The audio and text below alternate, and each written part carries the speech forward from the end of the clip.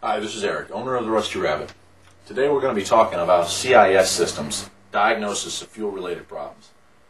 Your car is not running well, and you suspect that it's in the fuel system. This is the place you want to be. This pertains to cars built 77 through 1980. I think 81 for the trucks, but I'm not positive. You'll have to check. You'll know if you look on the side of a fuel distributor, if there's an electronic plug going into it, that's the CIS-E system. If there's not, you're dealing with regular CIS. The systems operate under both basic principles, so diagnostics can be traded off here and there. It's worth watching both videos. Okay, we're going to take each component and we're going to deal with it as its own entity. Causes and effects and repair procedures. I think we're going to start with the cold start injector because it has given me problems, especially on a long distance trip I took in December a few years ago when the cold start injector failed on the return trip. And I'll tell you what, without a spare, it was a hard ride home. The cold start injector, as I stated earlier, is controlled by the cold start switch. That's what sits on top of your intake manifold, located right at the inlet for your water. It should only operate for the first 15 to 25 seconds, depending, 20 to 25 seconds. It's a very short amount of time. Basically, the car's going to start.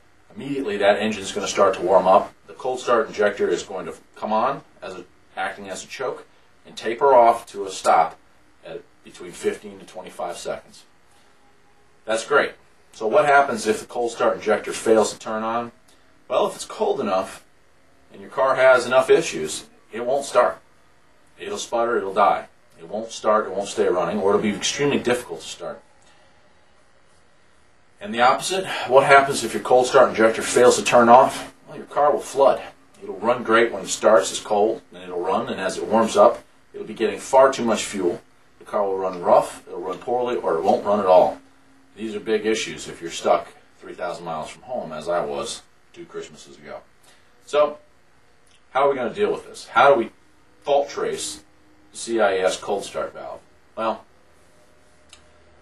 there's several things we're going to have to do. Part 1, we're going to look at the electronic portion of it.